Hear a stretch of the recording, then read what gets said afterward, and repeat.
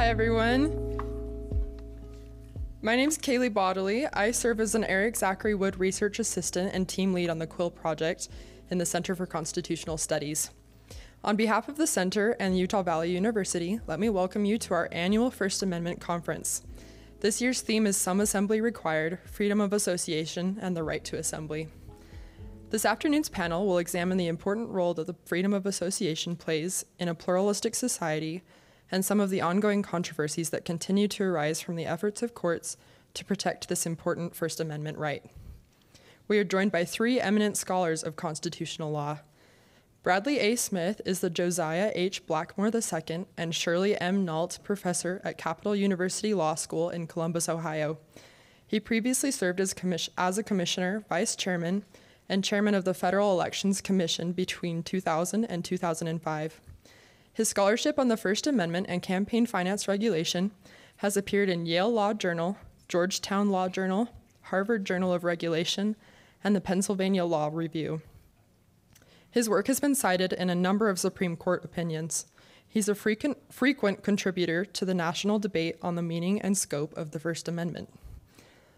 Dr. Luke C. Sheehan is an assistant professor of political science at Duquesne University and a non-resident scholar in the Program for Research on Religion and Urban Civil Society at the University of Pennsylvania. His recent book, Why Associations Matter: The Case for First Amendment Pluralism, is a vibrant defense of the freedom of association and its importance to our civil society. Moderating this afternoon's discussion is William C. Duncan, who currently serves as a constitutional law and religious freedom fellow at the Sutherland Institute. He formerly worked in the Law and Religion program at the Catholic University of America's Columbus School of Law. He's a frequent contributor to national debates on constitutional law with more than 75 articles in leading law reviews and scholarly journals, numerous briefs in the Supreme Court and other appellate courts, and frequent contributions to national publications such as National Review, SCOTUS Blog, and the American Spectator. Please join me in welcoming our guests.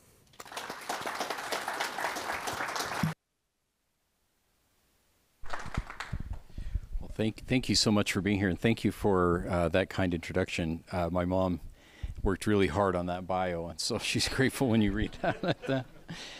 I really feel so honored to be on this. Well, I shouldn't say on the panel, but hosting the panel because our contributors are so remarkable. I'd like to begin really in a basic way, as I mentioned earlier, and to talk about what we mean when we talk about associations. Interestingly enough, my daughter yesterday, who's a senior in high school, texted me about midday and said, what is the freedom of association? And so this is our chance to maybe have a better answer for it than I texted yesterday. But do you want to just begin? When we're talking about associations, what are we thinking of? So when we're talking about associations, we mean gatherings of individuals around a variety of purposes, and virtually any purpose you can think of. So it can be a small gathering, one or two, well, two or more, I think is the line, going all the way up to large. Think of large nonprofits that employ thousands of people and work across continents. So when we're thinking about associations, we mean broadly that world. We call it the nonprofit world or the civil society world.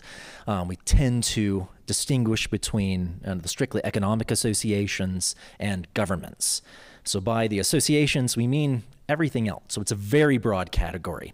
Think civil society, I think is the best term. And when we're talking about the freedom of association, we mean the freedom for those associations to form, to come together around their purposes, to discriminate in membership and hiring based upon their purposes and what they're trying to accomplish, to form at will, to come apart at will, and that sort of thing.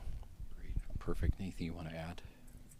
Well, I can talk a little bit about the roots of the right of association Sure. in the First Amendment. So for the students here, you didn't know there's going to be an immediate quiz, but can you name the rights that are protected by the First Amendment? There are 5.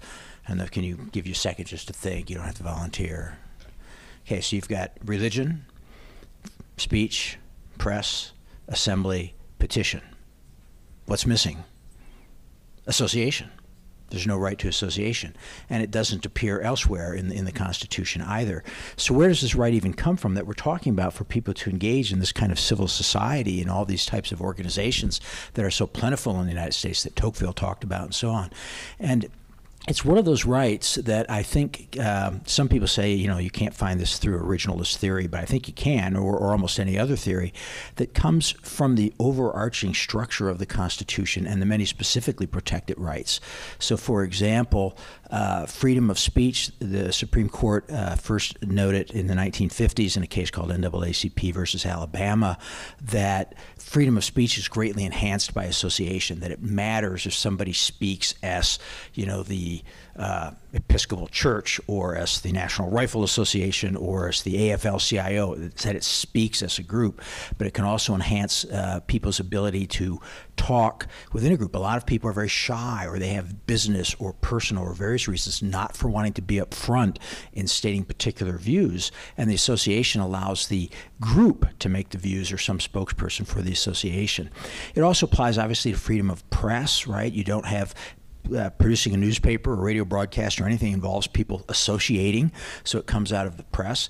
It would seem to come out of assembly. You're going to have a couple people assemble, so it would appear there some right to association if you're going to assemble. But it also comes from other areas, rights that we don't get as much respect from the Supreme Court, so we don't talk about as much, like the right to freedom of contract. What is a contract other than associating with someone and defining the terms of your association with someone? So when you go over to the Taco Bell out here, you have a little contract with them. You're going to give them some money. They're going to give you some food. It's a pretty simple, basic deal, to much more complex contracts that talk about long-term relationships and so on. And then you've got as well the right to property. And that is one of the I think hottest areas now that I think we'll talk about more. For example, some of you may be aware there are a couple of cases up at the Supreme Court now involving social media laws passed by the state of Florida and by the state of Texas. And both these laws, they're very complex and they're different from one another, but basically put, both of them are trying to have a state rule that social media companies can't discriminate against speech on viewpoints. If you want to post, they can't delete your post or delete your account because of what you're posting. Well, if you think about it, that has been framed largely as a First Amendment right, but if you really think about it, I think what they're actually arguing is for a sort of property right, a right to exclude others from their property, or we might say a right to association. They say, I don't want these people using my platform, our platform as a corporation, to speak. We don't want to be associated with that speech. And that really, I think, to me, comes more out of their property rights than out of their speech rights. So a lot of places, and then we got the Ninth Amendment and so on. So, which, if you don't know the Ninth Amendment, it's the one that says anything that's not specified here is left to the people. So that's a good one. So lots of possibilities here. That's perfect. Thank you. What a helpful beginning. We think of the First Amendment as being foundational, whether that was intentional. I guess the understanding is it was maybe just an accident that it's first. I think a providential accident maybe because it's so foundational to other rights. The right of association, why is it important that we protect that right? I mean, what are we hoping to protect as we protect free association? Does that question make sense? I'll go first and let Luke go on. I think we're protecting exactly what Luke talked about. And, I mentioned there's several points from this. Most of us can't imagine living without having some protection for our association. Could the government go in and tell you can't associate with those people, or you must associate with certain people?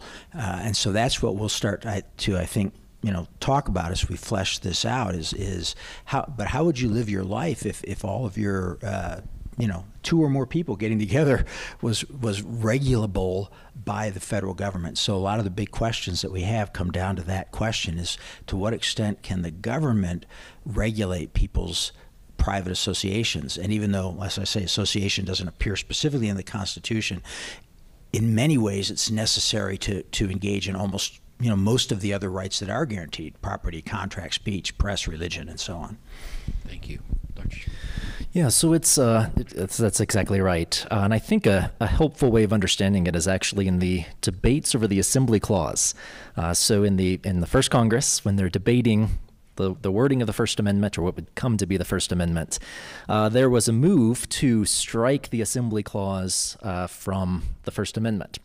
The reason given by Sedgwick from Massachusetts is that it was so obvious It was demeaning to the dignity of the house to descend to such minutia. That was his line. So it wasn't that he was against it. He thought it was so obvious, he didn't understand why they were putting it in. And he said, no one is going to challenge the right of assembly. How could you even have free speech if you can't assemble to talk? All right, it takes at least two for speech to make any sense. Freedom of the press, same thing. You've got to have multiple people exercising that right, a publisher, an editor, a writer, and so on. To worship, obviously, people have to assemble to worship. So he said, I don't understand why we even have it here. And John Page of Virginia responded that it was obvious that it was protected.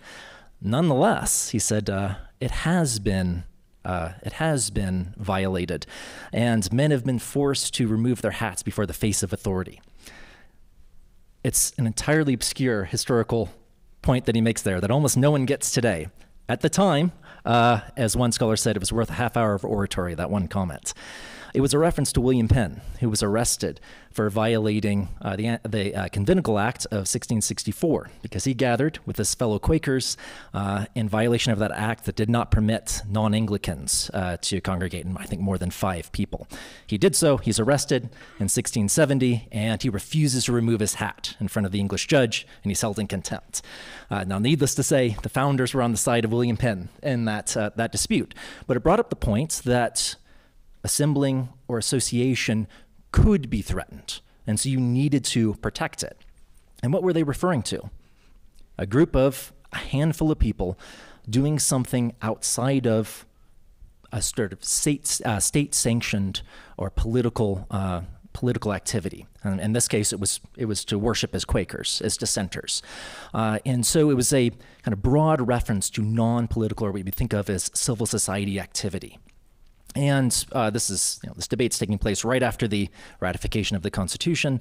And during this time, there's an explosion of such groups, not just religious groups, but civil society groups, kind of up and down the eastern seaboard, especially in the middle and upper states. So Americans had written their state constitutions. During the Revolutionary period, they've, of course, written 2 federal constitutions. And as you know, actually many more than 13 state constitutions they had to try a few times. But prior to that, they had written many of their town charters, which were basically, in many cases, voluntary associations. You'd move to a town, form a town charter, start a church, and carry on. And they form all these civil society associations. And what would they do? 4 people, 10 people, or 50 would get together, they'd write up a constitution for their group, and they took those constitutions so seriously, if they decided to meet on Wednesday nights instead of Thursday nights, they'd get together and amend their constitution to account for that change in their activity. So when we're talking about associations, we're talking about this broad civil society protection that was engaged in by nearly everyone, was involved in some group or another, or multiple groups. Ben Franklin started several of these. The American Philosophical Association, which its name is self-explanatory, is still here today, and Junto, which was a group of people who were going to come together and they were going to read each other's works and read kind of self-improvement society was basically what he was after. So it's basically anything falls under this category. And we see it very early in American history. Tocqueville shows up. He sees that Americans are doing this around everything, and he sees that Americans do it without talking about it. They just see it as it's part of how you engage in self-government in the broadest sense possible. In fact, he notes that children even do it, make up their own games, have their own associations. So this is broad protection for a broad right, broadly activity in kind of the most extensive sense that they could conceive of. Tocqueville's kind of an important figure in this, and kind of as we think about this issue, because he identifies associations as one of the geniuses, or an element of genius in the American experiment. What was the thinking there? Why was that so? Why did he? What was his, and maybe others as well? I mean, earlier Edmund Burke, but more recently maybe Robert Nisbet, all the people who talked about mediating institutions and the. In this century, what were they? What did they think was so special? Or what was important about associations in that? Well, for Tocqueville, he's a European and a French aristocrat, and he saw that in European societies, especially Britain, when important things happened, it was generally because an aristocrat acted. He, of course, had under him people who worked for him. He could make things happen.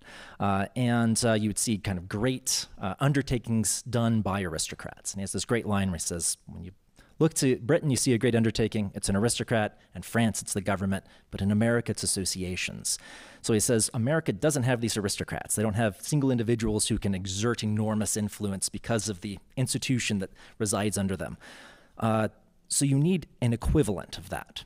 And for Americans, they have associations. They develop their own equivalent of these large persons who can act through society and get things done, and also serve as a sort of counterweight to the government. So what do you do about this government? And so he's anticipating, he calls it the tyranny of the majority. So for a while, you see this in Tom Paine and in others.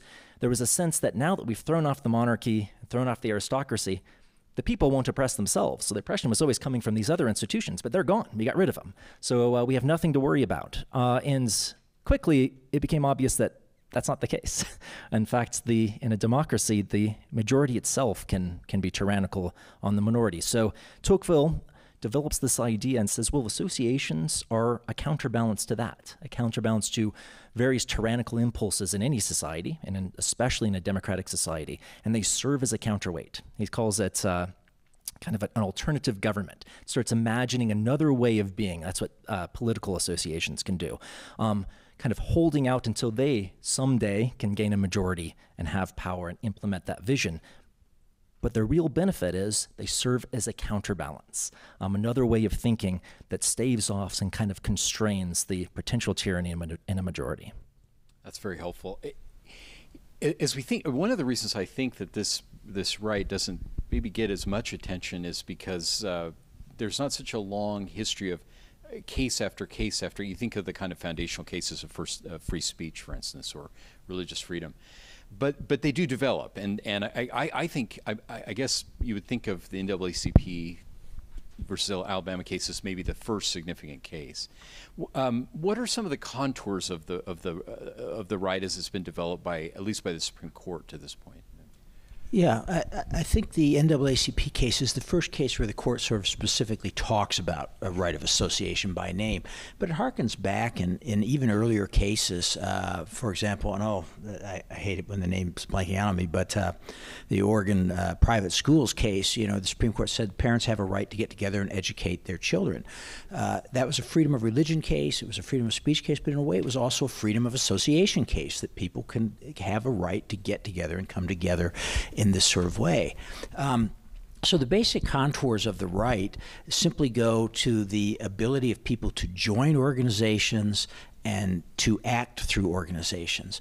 And I want to point out, this includes not only we talk about nonprofits and so on, but much of what association is about how you live your life. That idea of, remember, the pursuit of happiness that's there in the Declaration of Independence. Oftentimes, to initiate that, you need association. So even in mundane things, or maybe they're not mundane because they're controversial, like corporations. Corporations are associations of people in the end. They're not trees, they're not desks, they're not offices.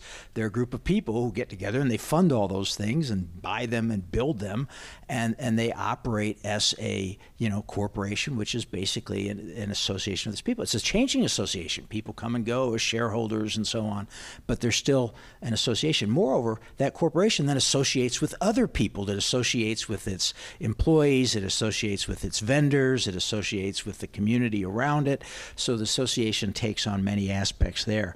In terms of the legal definition, I think the hot issues at the current time relate to a couple things. One is the right of people to keep their associations anonymous from the government. That to say basically it's none of your business what groups I belong to, or if the association speaks conversely to say it's none of your business who belongs to our group.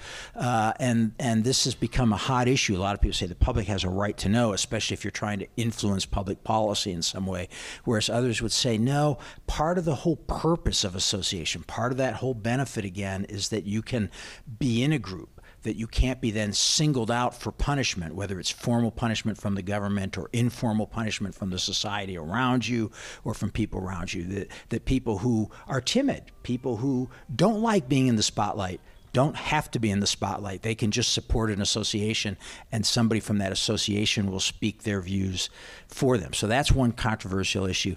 The other really goes, I think, to the issue of public accommodations these days, and to what extent can we require somebody to associate with people they do not want to associate with. That's at the heart of these net choice cases in the Supreme Court involving the tech platforms.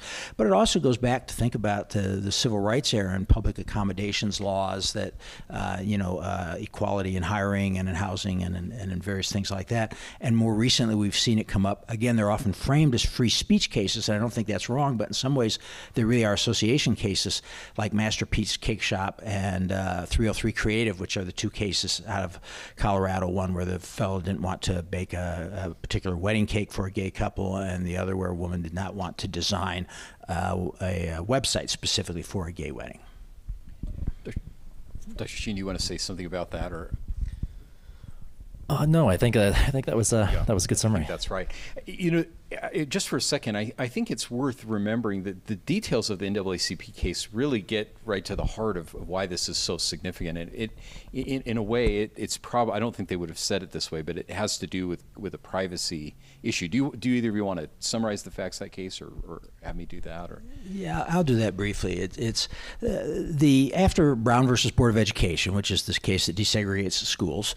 There was massive resistance, as it was called, throughout the South, and one of the forms of doing that was simply to harass the NAACP, which was constantly suing not only to get the schools integrated, but for other various incendiary things involving integration and so on, things that we would view as quite normal today. But so one of the ways the state did that was by launching a variety of investigations into organizations.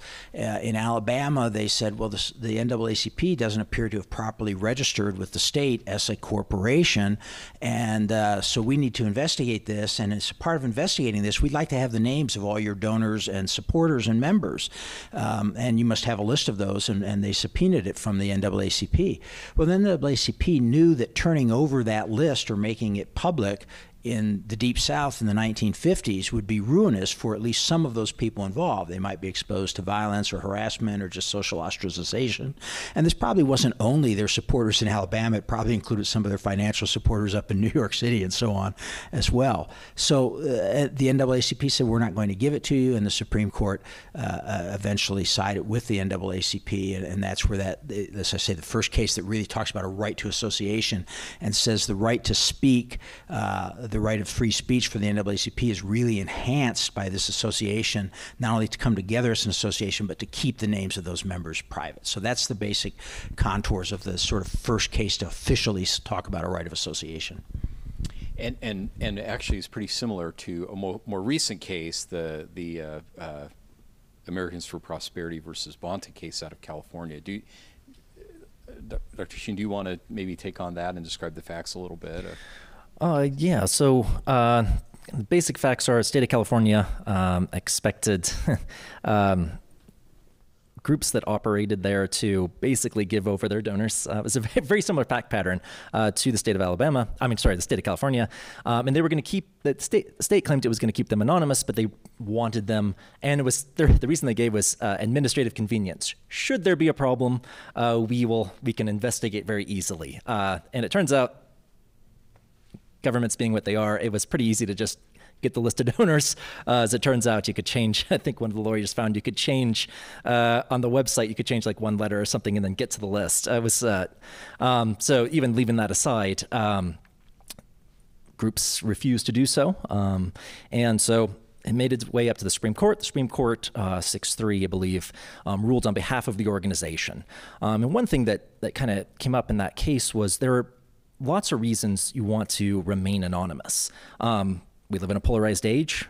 You can worry about retaliation in some sort, but there's lots of other reasons. The Abrahamic faiths encourage anonymous giving. Just you give, but you're going to do it for honor from God, not from man. So you don't want to be revealed for that reason. So the government deciding that you needed to give over your names as donations, there's all sorts of reasons that donors don't want to be revealed. And who ought to be making the decision? The group itself or the governments on that?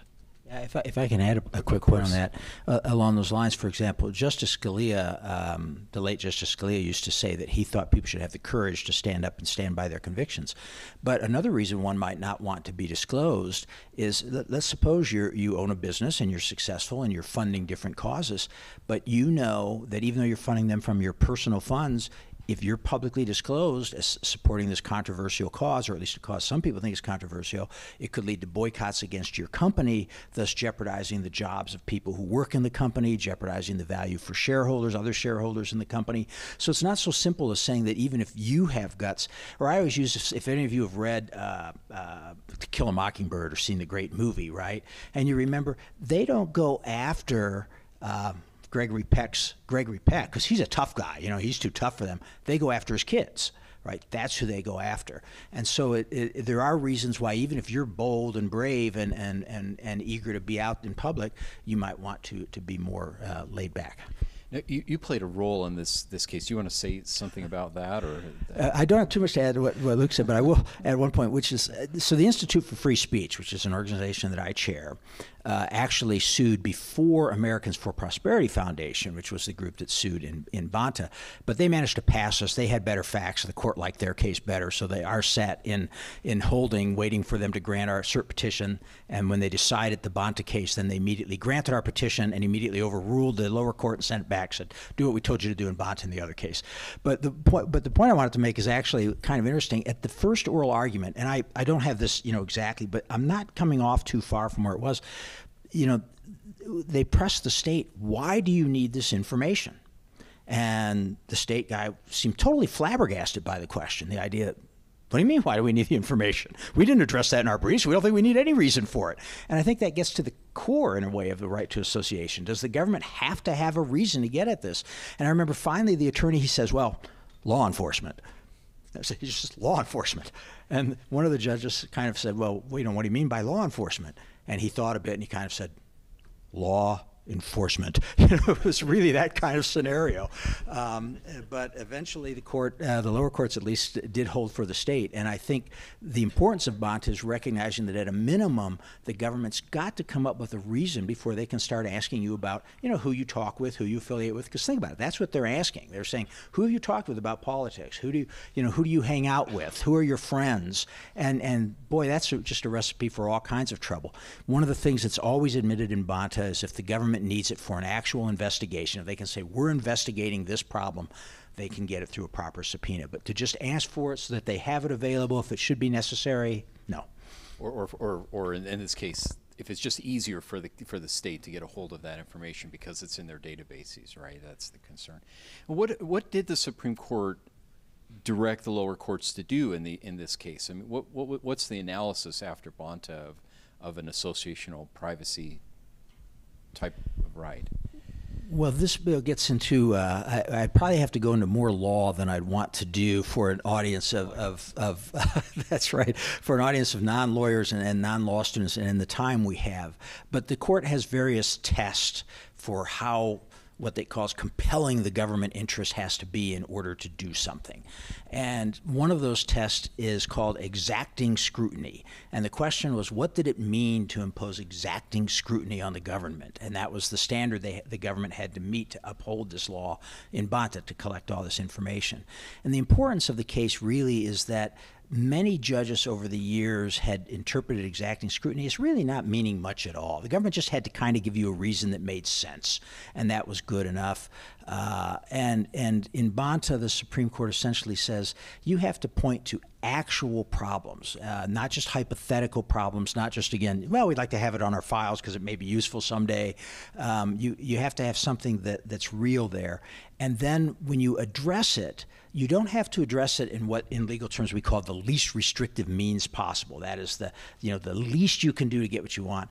But you do have to address it in what the court called a narrowly tailored method. So by the way, if you're thinking about law school, this is probably going to turn you off to law school. Exacting scrutiny, narrowly tailored, but you have to be narrowly tailored, which means it has to be proportional to what you want. So if the state of California really thinks it needs this information on donors to every nonprofit before that nonprofit can solicit contributions in the state, it has to have something that says this is how it needs to do it. And in this case, the state could not point to any examples where they had actually used this information. They had 2 or 3 cases where they'd used it, but on questioning, they admitted, well, we didn't really need it. We just happened to have it because we had this rule. And so we used it, but we didn't need it. We could have done the investigation without it.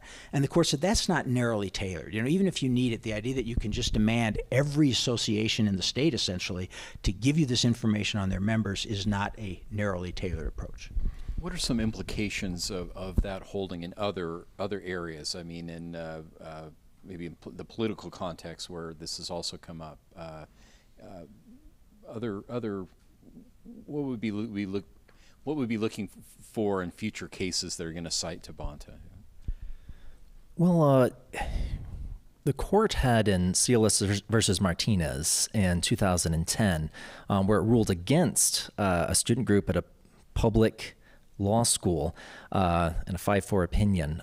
It had basically said all the university can require student groups in order to be a registered student organization. It can tell them they have to accept all comers. That was the holding. So Democrats can't exclude Republicans. The Women's Law Association can't exclude men, and so on. In the particular facts, it was a Christian legal society. It cannot require its members to be Christians, to uphold a statement of faith. Now, the standard that the court gives is very low. The First Amendment absolutely applies in this context, but you can't, no freedom of association, basically. So with the Bonta case and some other more recent cases, the court seems to have been taking a stronger stance on association. So giving us exacting scrutiny. My quibble with the case is I do wish they had said strict scrutiny, and I said this in a Law and Liberty essay. But that's still pretty good, and they give us a stricter definition of that, so which would indicate that should it rehear something like Cielos versus Martinez or a similar case, they're going to take a harder stance. We've seen a few other recent cases where they've tended to side with the organization. So in terms of employment at religious organizations, their stance is we aren't allowed to entertain an employment question regarding religious organizations. It's entirely up. We aren't even allowed to ask a question of what is legitimate in a religious organization. It is beyond the purview of the government. So they've taken some stronger stances in various ways. And so I think with Bonta, I think we'll be seeing is just higher standards that they'll expect the government to meet to infringe in any way on freedom of association, I think. That sounds right. I think it's interesting because some of these cases do have a free speech, or in this case, a religious freedom. Okay, but I think it's right to think of them as involving freedom of association and how helpfully, maybe more clearly describing the contours of that case. I mean, of that right. Do you want to say any more about some of the campaign finance types of cases, since I know you have a background there and a great background there, but because these are issues where I think many people reflexively think, well, of course we need more disclosure, not less. But there are good reasons to argue the opposite. Yeah. So campaign finance is an area where the rubber really meets the road on a lot of things. First, it's an interesting First Amendment issue in and of itself. A lot of people say, well, money isn't speech. We should be able to regulate money in politics. And there are valid reasons to be concerned about the role of money, excessive large amounts of money in politics. But if you think about it, if you can limit what people can spend, then you can limit how much they can speak. If you limit it, the New York Times to, $3,000 per year, which is about the limit on what you can give to a candidate now, the New York Times would be a very, very small publication. In fact, it would not exist. It would go under. If you limit speech or limit the spending of money, you can't do that. Think about it in a religious context. Imagine if we said, well, look, you can practice any religion you want. You just can't spend money to build churches or hire pastors or publish hymnals. Nobody would say, oh, well, that's just regulating money, not religion. Obviously, it influences religion. So it's the same kind of thing with campaign finance. In the Bonta case, Justice Sotomayor dissenting raised something that really wasn't in the case, but a lot of people thought was in the case, or at least said this is where the case is going to lead to, which is we'll not be able to require disclosure of campaign finance contributions. We won't know who's funding political parties and candidates. Now, historically, in the United States, we didn't know that unless people wanted to tell you. Up until the 1970s, you didn't know that. You can decide for yourself whether our democracy works much better now than it did, in the 1950s and 60s and 40s and so on. But, there is, as Bill points out, a kind of a tendency for people to say, of course we need to know who's spending the money. I do question that, and I sometimes put the question to people this way. Suppose the government said, look, we're concerned about Russian interference or Chinese, other foreign interference in our elections. So in order to head that off, we're going to require citizens to report to the government their political activity. We'll keep that in a government database, but we'll make that database available online to your employers, your nosy neighbors, potential creditors, anybody else who just might want to know. How would you feel about that law? Most people I run into think that sounds like a terrible law. But we already have a sort of a truncated version of that law. It's called the Federal Election Campaign Act. Every state, except for one, has some kind of version of it at the state level, which is you have to disclose to the state who you associate with politically, what candidates you give money to, what political parties you give money to, if you go out and spend money on your own, who you spend it with, and what you spend it for. And then the government keeps that in a database, and it's there. So when you go in to interview for a job, now this probably is going to affect, those of you who are college students probably are not making large political contributions at this point in your life, but there may be a point in time, not too far down the road, where that will come up and the person can sit there right on the computer screen while you're stepping into the office, look up your political contributions and make a decision. You're not getting hired. I don't want you. Or creditor could do that when you go for your home mortgage or anything else. And of course, if we made that illegal, they could probably come up with a reason to justify it. Say, well, I just didn't think they were a good credit risk, but it really might be the politics. So it is a serious question whether we really should be requiring disclosure even for direct political contributions. However, to summarize and answer Bill's question, I don't think Bonta necessarily leads there, and I don't think the Supreme Court has an appetite to go there. But I do think it's something we should think about more seriously, at least when we think about the amounts that should be contributed. For example, a lot of states now, you have to report this to the state if you contribute $10, even $1 in some states, and that amount should probably be much, much higher, just as a matter of washing most of that out of the system. Thank you. Very helpful. You mentioned earlier, Professor Smith, the question of public accommodations, and that's an interesting case. Initially when public accommodations laws are enacted as part of the Civil Rights Act in the early 1960s, they largely are confined to what we think of as common carriers, the kind of elements where there's a different interaction between a customer and the provider of services because you're in a tough spot, you're on the road, or you're staying at a hotel or things like that. But as states have enacted public accommodations laws, their definition of public accommodations is often much, much broader, covering all kinds of things, including the example 303 Creative, including a kind of a very small business, so maybe a single person or small businesses.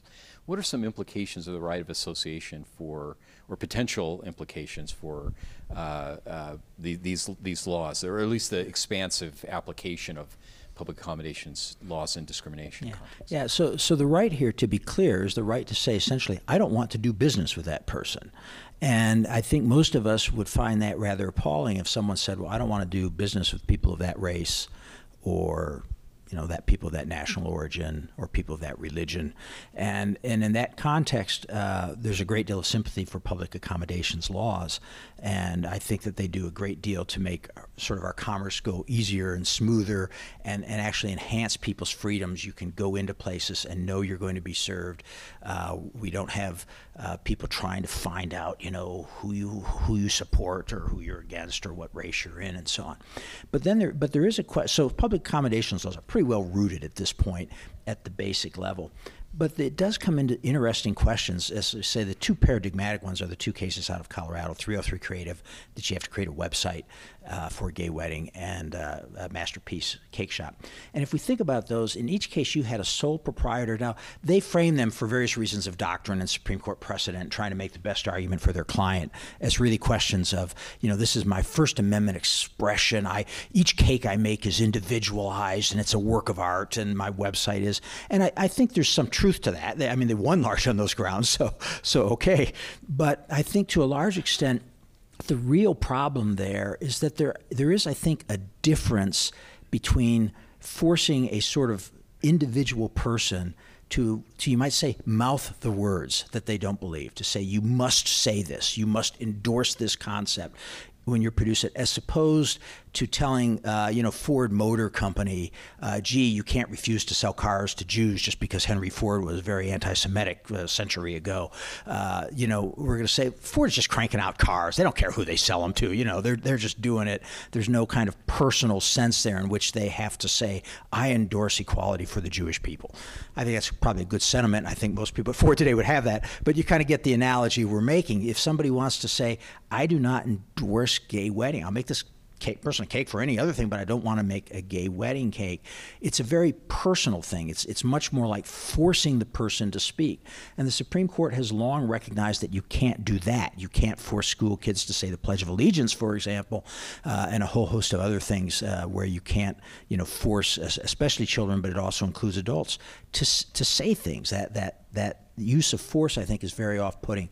And so I do think small operations like that, we're going to need to figure out how do we want to handle these kinds of situations. It also goes, just to give one more quick example, like to fair housing laws. Normally you can't discriminate against housing. Well, if you're a landlord and you've got hundreds of apartments or a big apartment complex, you're just kind of renting them out.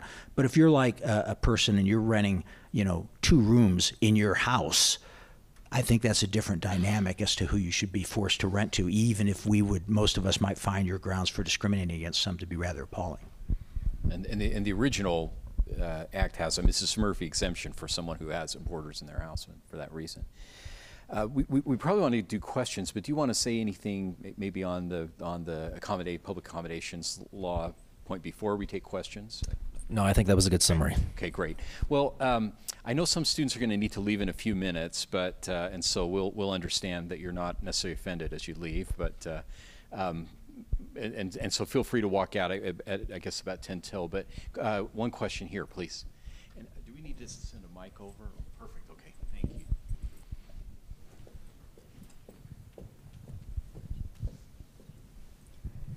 you. My main question that we haven't talked about is.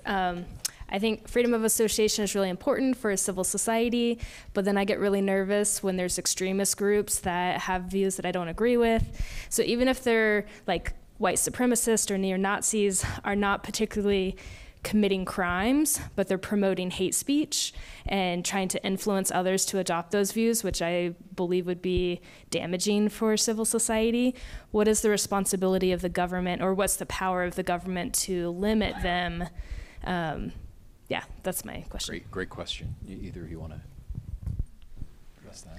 Yeah, so a couple things there. So I call those sorts of associations the devil's association. So there are ones that, two reasons I say that. One is that the types of associations I think you're getting at is ones where everyone in this room would agree that they're bad, they're nefarious influence. I give that term to them. I got it from A Man for All Seasons, if you've seen that movie. Great movie from, 1961, I think.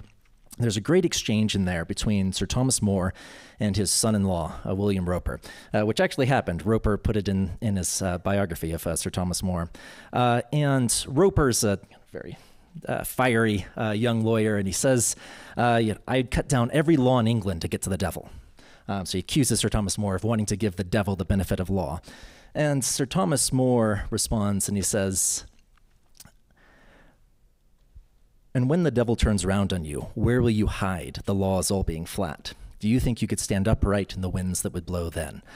And so why would we give associational protections to these groups that we know or from the devil. They're the devil's associations. And the reason to give them associational protection is that if we cut down associational protections for them, because we want to get to them, the devil will turn around on us. And where will we hide? Where will be our associational protections when that happens? And it will happen.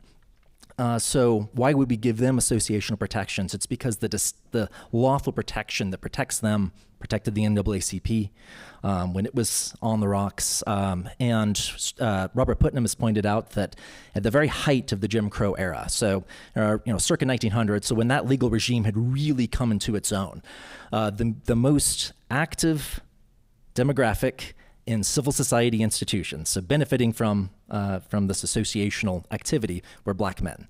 So it's and that tends to be the case. The ones that socially would be the most excluded are the ones that most benefit from these associations. So those are the 2 points I'd make.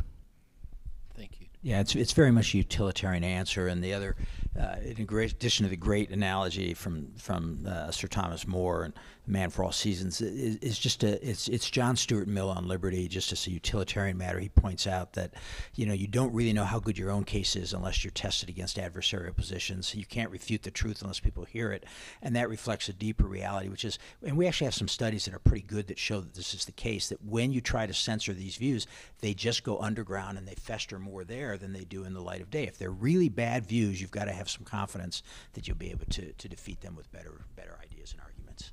There's an interesting, you mentioned the Pierce versus Society of Sisters about trying to prevent Catholic schools from forming, and the major sort of proponent of that law was the Ku Klux Klan, trying to prevent Catholic education. So this is that protection of association is, protects all kinds of people, both bad and good, but ideally allows the good to survive against the evil associations, right? I think ideally that's the case. Thank you for that. I hope that's somewhat responsive to your question. We of course can come after and talk more. Please. Someone's coming with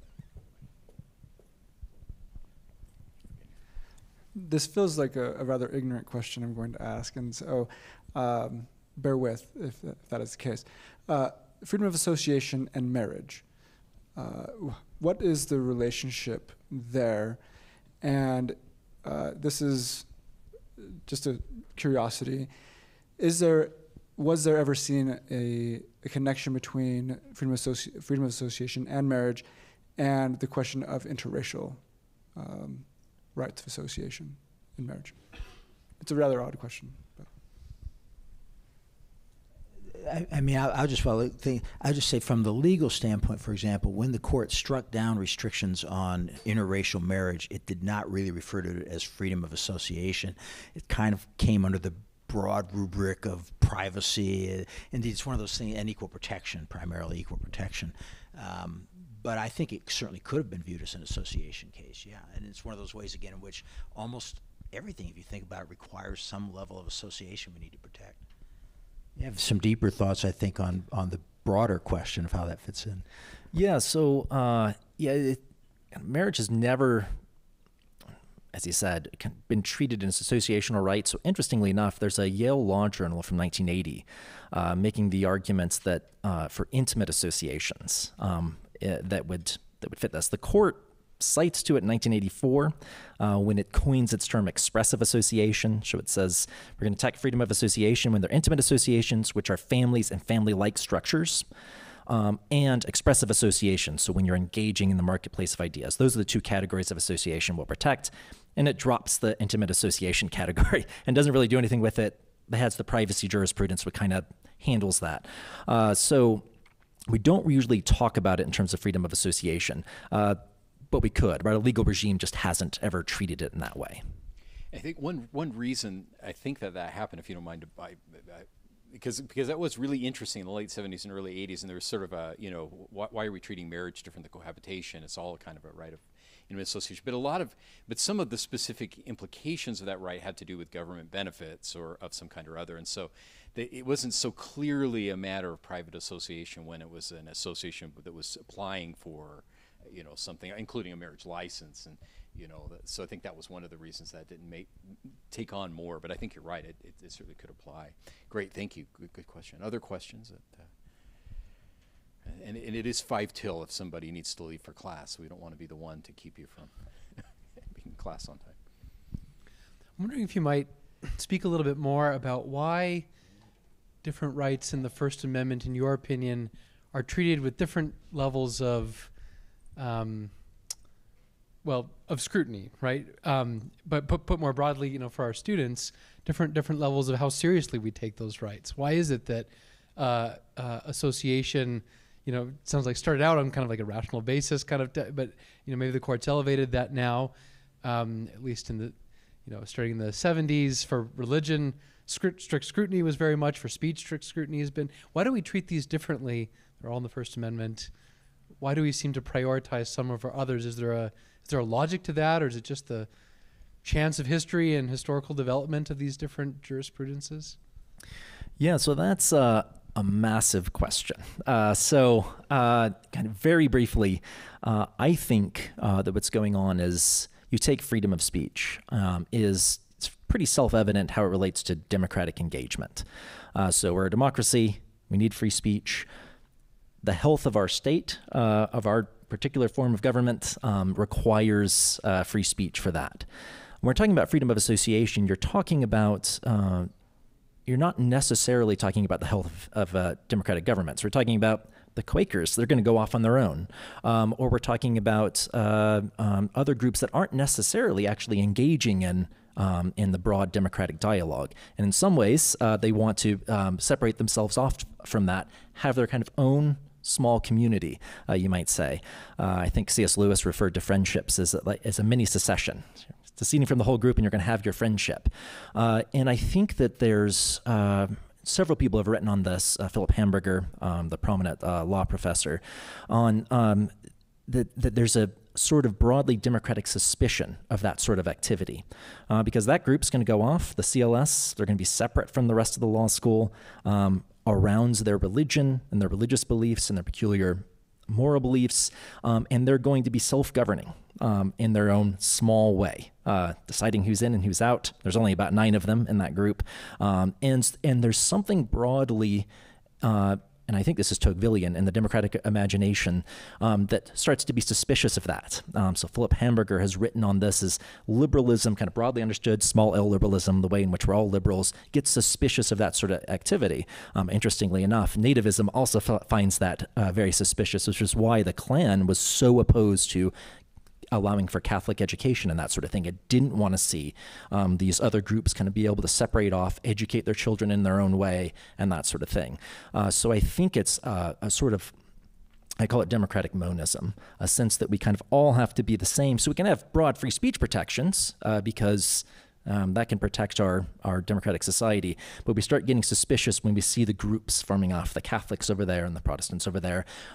There's something deeply rooted, again, it's democratic monism, maybe even some sort of small a authoritarianism that dislikes that sort of activity. And it is a massive question, but more broadly, I mean, there's other rights like property rights get very little protection from the court. They're generally economic rights, as they're called, are rational basis. So if any rational person could think of any reason that might support this, of course, go to it, good enough. And some of this comes about from a couple of ways. One, I think, is almost chance. One is a mistake. The court sometimes is wrong. 2 is chance. For example, in Buckley v. Vallejo, which is a major campaign finance case that created this exacting scrutiny standard. I don't think the court was trying to create an exacting scrutiny standard that would apply in later cases. I think they were just trying to describe what they were doing. They were kind of saying, well, we have to really subject this to exacting scrutiny because this seems like a big infringement on people's freedom. I don't think they thought of it as creating a test, but other lawyers come in and make it into a test, and then the court says, okay. So you get that kind of thing going on. And then all of these, remember, the court doesn't usually connect these doctrines. In other words, they kind of have a doctrine for this type of speech and a doctrine for this and a doctrine for that, and they don't really connect them. I think one of the projects of the current court is to do more of that connecting into a coherent theory of originalism, but it's a long and messy project and may not work. Very, very helpful. I think you're exactly right. I'm suspicious of those tests for that reason. They do seem like they came up in language and then they sort of take on a life of their own. But I think, maybe just say in conclusion, Professor Sheen has actually written about the right of contract and the right of association and And so that would be an interesting, if you're interested in that, it would be helpful to look at his CV. And they both have such superb publications and things that I know I have a reading list now based on that. I think this has been really helpful. And the question of the importance of right of association or associations generally really is an important one. I think it will be more important as we find ways to kind of interact with each other in helpful ways. And it's I think the power of associations to form kind of a character of citizens outside of formal government channels is its power, and why it will have staying power regardless maybe of the way the Supreme Court might approach it from time to time. But I'm sure some of us will be willing on breaks and things to continue to talk about some of these issues. But I hope you'll join me in thanking our excellent panelists.